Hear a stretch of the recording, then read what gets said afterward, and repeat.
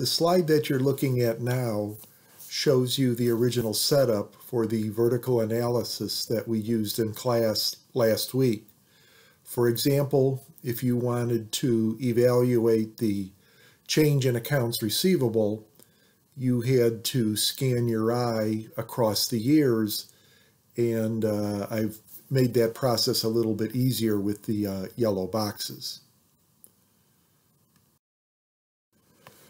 So in order to be able to analyze the financial statements with a pivot table, the data had to be rearranged. And you'll notice in the left-hand column that it's the account names. The second column tells us if it's liability, asset, equity. The third column is the year. The fourth column is the amount by dollar. And the fifth column is the amount by percent. Notice that the red box highlights where the 1990 data ends and the 1989 data begins. So basically, instead of having the financial statement analysis for 5 years spread horizontally, the financial statement analysis has been rearranged and is now saved in a vertical format. This setup shows you the original way that the ratios were organized. It's, again, very similar to the financial statements. So, for example, if you wanted to evaluate the change in the current ratio over 5 years, in this format, you'd have to move your eye across the 5 yellow boxes that you see highlighted on the screen and make some judgment about the type of change.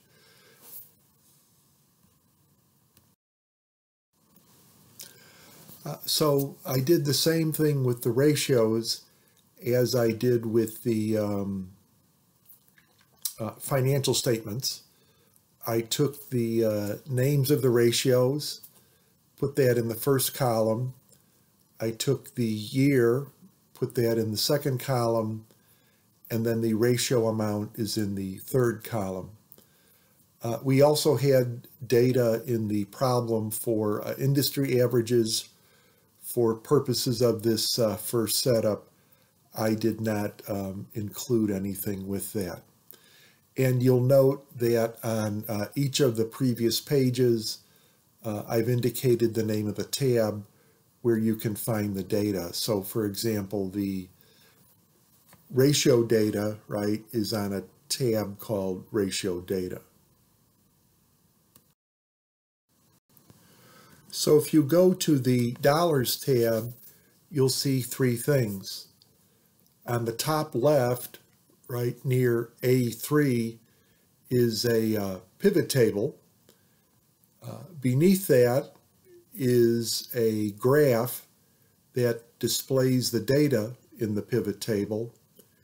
And then on the right-hand side is a pivot table tool called a slicer. And what we mean by slicer is that it is a set of buttons that allows you to filter what account names are displayed in the pivot table and also then displayed in the graph.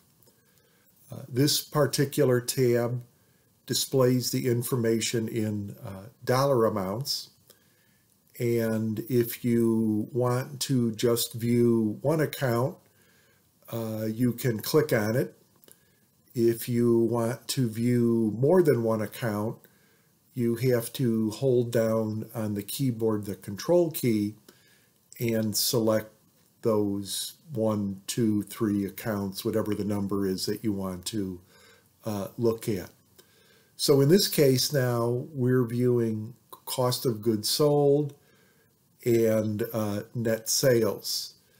And so this allows us to see how net sales is changing compared to cost of goods sold across 5 years, right? All the data that we have. On the percent tab, you will find the financial statement data expressed as a percentage of total assets, if it's a balance sheet account, or as a percentage of net sales, if it's an income statement account. So this is a simple example. I used the slicer to show the change in the inventory account as a percentage of total assets.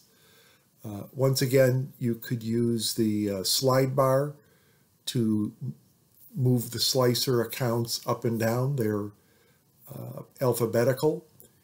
And if you want to display more than one account, you use the control key to do that. So this helps us improve the way, I think this helps us improve the way we're looking at the data. Finally, this is the pivot table and graph for the ratios. It's in the Excel file on the ratio graph tab, and it works just like the other two tables that we've seen. You use the slicer on the right-hand side to select the to select the ratios that you're interested in. They're displayed numerically in the pivot table. They're displayed in graphic form in the bar graph. And in class, we had talked about how their accounts receivable and inventory turnover ratios were dropping. So what I have in the example is the accounts receivable turnover ratio, and the scale on the left of the graph kind of highlights the differences maybe a little bit too much, but it's a pretty clear trend over the years that we have data that their receivables are turning over slower, which also means it's taking them a longer amount of time to collect the data, or to collect the accounts. So this slide summarizes the makeup assignment for the class that is missed on Thursday, February 23rd. Get the pivot table Excel file that this video describes on Sakai. It's in the Class 11 folder. Work with it, play with it. As I mentioned in class, I haven't seen any type of publication on this type of vertical analysis. So maybe if your comments are favorable, and I'd appreciate knowing good or bad what you think about this, it's possible that some professionals might also be interested in it. So it'd be kind of cool if us at Bradley could develop a new way of looking at financial statements. Just like reading the cases to confirm that you've spent a little time working on the pivot tables. The quiz on Tuesday, February 28th will have 2 questions about the operation of the pivot tables.